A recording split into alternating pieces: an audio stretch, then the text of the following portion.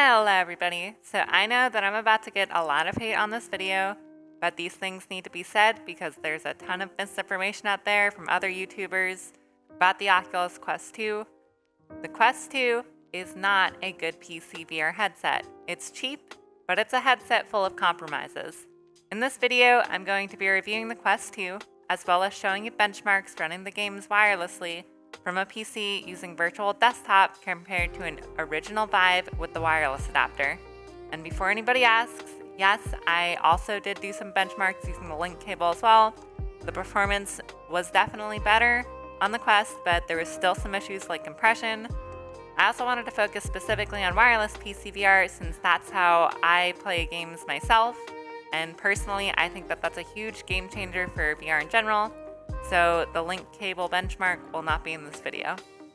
And I also tried using ALVR to stream PC games to the Quest. I know some people think that that improves it over virtual desktop, but personally, I didn't actually notice a huge difference between that and virtual desktop. I tried both, and virtual desktop was easier to record these benchmarks with and set up since the UI is better. So that's what's going to be in this video. As for my Wi-Fi, I was using a dedicated 5 GHz router.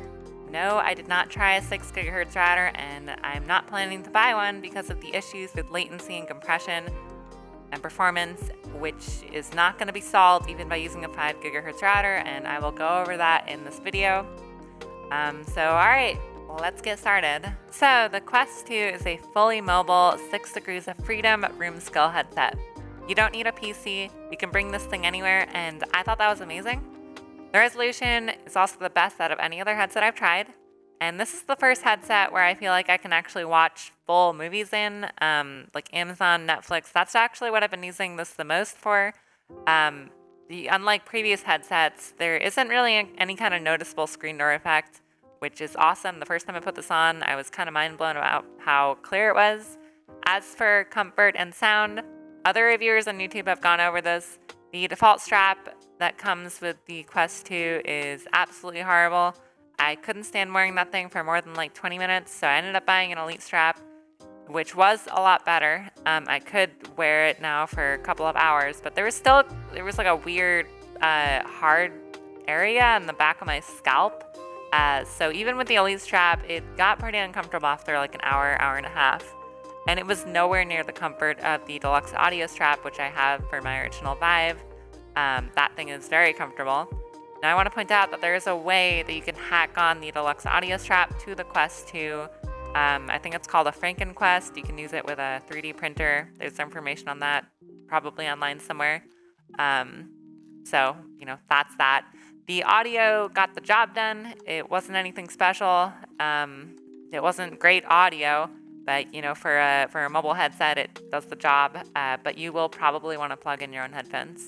All right, now let me get to the meat of this video and why the Quest 2 is not a good PC VR headset, especially if you plan to play wirelessly. So, number one, the Quest 2 has a super high resolution display, and you're trying to encode the video over virtual desktop from Wi-Fi. The bandwidth on 5 or 6 GHz Wi-Fi is not enough to do that without compression or latency. Even with 6 GHz, you are getting a compressed image and at a minimum, 20 to 30 milliseconds of latency, which can really mess with your head in VR. To have good VR, it needs to be close to real life. Kind of imagine yourself moving in real life. You don't have latency when you're moving your hands. Like, look at your hands right now. Do you notice any kind of latency in the movements? The problem with doing a Quest over Wi-Fi is, you know, people can notice it. I'm someone that notices, you know, really fine movements in VR. I don't get motion sick, but not having smooth VR in fast-moving games like Beatsaber and things like that, that will annoy me. So that's something to note. Number two, virtual desktop and the Quest 2 is not optimized for PC, so it's going to push your PC harder than it would versus running like a dedicated PCVR headset, either over a wire or with the Vive using the wireless adapter. It's trying to encode and send footage while also trying to run VR games at the same time. The Vive wireless has better software for doing this. And virtual desktop, or ALVR, excuse me, is pushing your system harder than it should be running when you're running these games, so you're gonna have performance problems. And number 3, it's not running the Quest 2 as just a display. I've talked about this online several times, but when you run a PCVR game to a Quest, even using the link cable, it's encoding the footage, sending the footage to the Quest Snapdragon XR2 processor, and that's a mobile processor, and then it's decoding it and sending it to the Quest. So you're essentially getting a mobile processor that's trying to encode HD PCVR footage. So it doesn't matter how good your PC is, you are bottlenecked by the actual Quest. Alright, and now I'm just going to run through some benchmarks comparing the Quest 2 running virtual desktop wirelessly to stream PCVR games compared to an original HTC Vive using the wireless adapter. I tried to keep this fair, and I super sampled the HTC Vive to a similar resolution of the native 100% Quest resolution. The Vive was actually running a little bit higher because I couldn't get it to the exact amount. So keep that in mind as you're watching this. And I showed some of the more popular VR games like Beatsaber, Blade&Sorcery, things like that. I did not record the latency of the Quest 2, but I can tell you that it never went below 20 milliseconds, and it was hovering around 32 milliseconds the entire time, which is going to probably be your experience. Even if you have a dedicated 6 gigahertz router, you're not going to get below that amount of latency.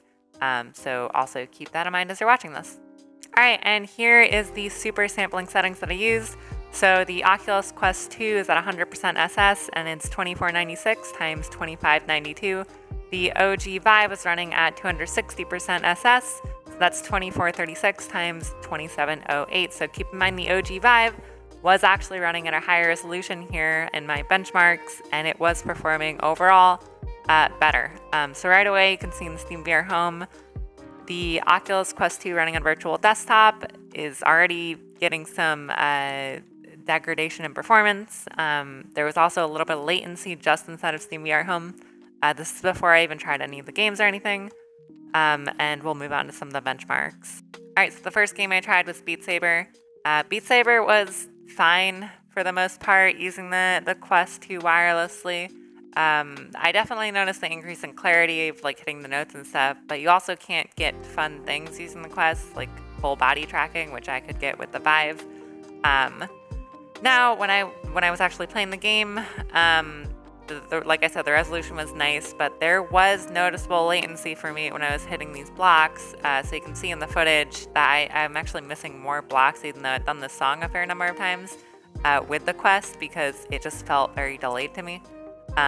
Which just affected my performance overall. There wasn't like an issue with performance in this game, but there was definitely an issue with latency as I was playing it. Alright, moving on to Blade&Sorcery. Again, with this one, the performance wasn't really terrible with the Quest 2. It was pretty decent. There was still some problems with latency, so it just wasn't as fluid as using my Vive. Also, I wasn't able to get fun things like full body tracking, which is only natively supported on SteamVR. And in my opinion, that's a complete game changer for this game specifically, because you can kick with your actual legs, which makes this game awesome. But other than that, it was fine. I did notice that when there was a lot of enemies on the screen, I'll go through the footage here in a second, the performance was a lot worse on the Quest 2 than the Vive, even though the Vive was running at a higher resolution technically. So, keep that in mind. The resolution, though, that did make a big difference on the Quest. I can admit that the resolution was great. There wasn't any screen door effect when I was fighting these enemies, so that was awesome to experience for sure. But just the performance and the fluidity of combat did feel a lot better on the Vive for me. Alright, the next game that I tried was Tales of Glory. This was an interesting one. The raw data, at least from FPSVR, was showing better frame times on the Quest, at least for some of the scenes that I was in. But in actual gameplay, it didn't really feel like that. The Vive felt smoother, even, you know, you can see running at a higher resolution. It was just it felt smoother in actual gameplay. And the Quest was a garbled mess when it came to the actual footage. There was a ton of compression going on with all of these soldiers running. So anything 10 feet in front of me was being compressed into a blurry mess of an image. And again, there was a lot of latency, so it was hard to fight enemies, and it was an okay experience, but I would not recommend this on the Quest, specifically because the compression was really bad. I don't know if you can see from the footage here. It was just very blurry the entire time.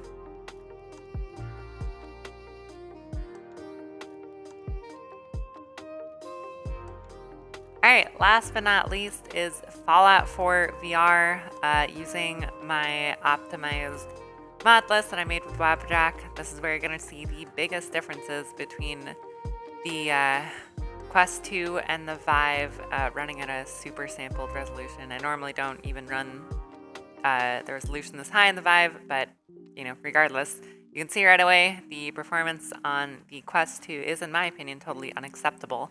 It was laggy, it was running at less than 45 frames per second most of the time, whereas the Vive with the higher resolution was keeping between 70 and 80 frames per second, even hitting 90 in some areas, and even going inside to an inside area with not a lot going on, the Quest 2 was barely able to hit a solid 70 to 80 frames per second, whereas the Vive was hitting close to 90. It was sticking between 80 to 90 at a higher resolution, as you can see.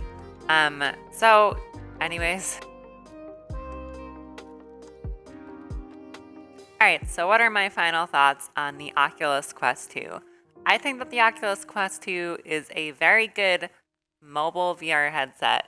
I love it for watching movies or just casual experiences with like friends or family, doing co-op in like Rec Room or VR chat or something. But do I think that this holds up as a PCVR headset? I'm gonna be honest, it doesn't. You saw the benchmarks for yourself. I don't think that this compares at all to a Vive Wireless when it comes to compression, when it comes to latency, fluidity when you're moving in VR games.